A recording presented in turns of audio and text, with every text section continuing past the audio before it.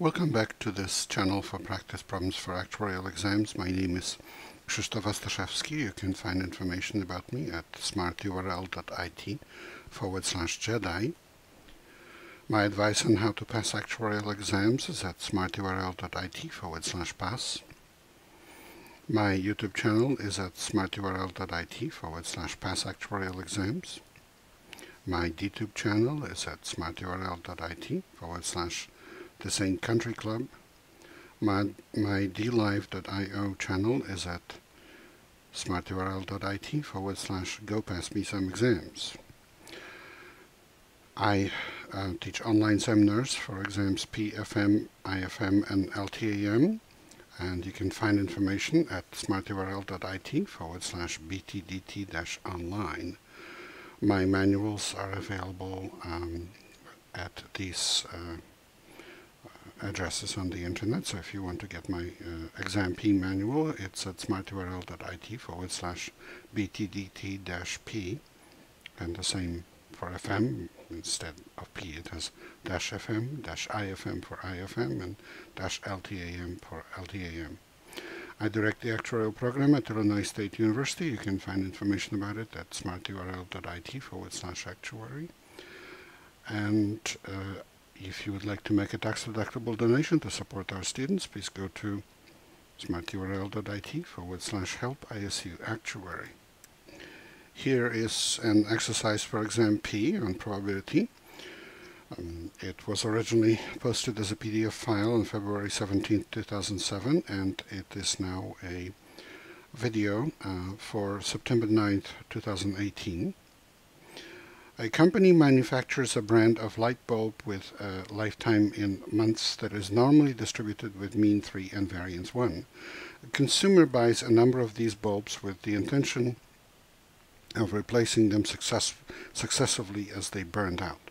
The light bulbs have independent lifetimes. What is the smallest number of bulbs to be purchased so that the succession of light bulbs produces light for at least 40 months with probability of at least 0.9772. So let's write x1, x2, and so on up to xn for the lifespans of the n light bulbs purchased. We don't know what n is, we're trying to establish it. Since these random variables are independent and normally distributed with mean 3 and variance 1 each, the random variable, which is a sum of them, is also normally distributed with mean equal to 3n and standard deviation equal to square root of n times 1, so square root of n. We want to choose the smallest value for n such that the probability that s is greater than or equal to 40 is greater than or equal to 0.9772, but probability that s is greater than or equal to 40 is the same as probability that s minus 3n over square root of n is greater than or equal to 40 minus 3n over square root of n. And this random variable s minus 3n over square root of n, that's the standardized version of a normal random variable, so it's standard normal. And we can therefore use the common notation z for it, z standing for standard normal random variable, and write that probability that z is greater than or equal to 40 minus 3n over square root of n is greater than or equal to 0.9772, or probability that z is less than 40 minus 3n over square root of n is less than 0.0228. And from the standard normal table, or also there is a software that gives you these values on the test, standard normal calculator. Phi of 2, the cumulative distribution function of a standard normal random variable evaluated at 2 is 0.9772, so that phi of negative 2, which is 1 minus phi of 2, because for a standard normal random variable CDF, cumulative distribution function, phi of minus x is equal to 1 minus phi of x. And you need to remember that, of course, for the test. That's because of the symmetry of the density of the standard normal distribution around 0. So that's equal to 1 minus 0.9772, which is 0.0228, and that's exactly the probability that we're dealing with.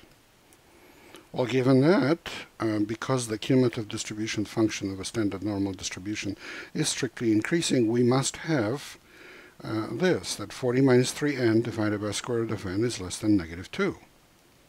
So we try to work this out by solving for n, and we just solve the corresponding equation for n. 40 minus 3n over square root of n is equal to negative 2, or 3n minus 2 square roots of n minus 40 is equal to 0. This is a quadratic equation if you consider square root of n to be the unknown, and therefore square root of n must be equal to 2 plus minus the square root of negative 2 squared minus 4 times 3 times negative 40, the whole thing divided by 2 times 3. This is 2 plus minus square root of 484 divided by square root of 6. I'm sorry, divided by 6, not square root of 6. So 2 plus minus square root of 484 divided by 6. That's the same as 2 plus minus 22 divided by 6, so it's either negative 10 over 3 or 4. But this is the square root of an integer, so the answer of negative 10 over 3 doesn't make any sense. So only 4 makes sense as the answer. So square root of n is 4, and then n is 16. And that's the answer that we pick. Please remember that this is copyrighted material. The problem itself belongs to the Society of Actuaries. The solution is mine. Good luck in your studies and good luck on the test.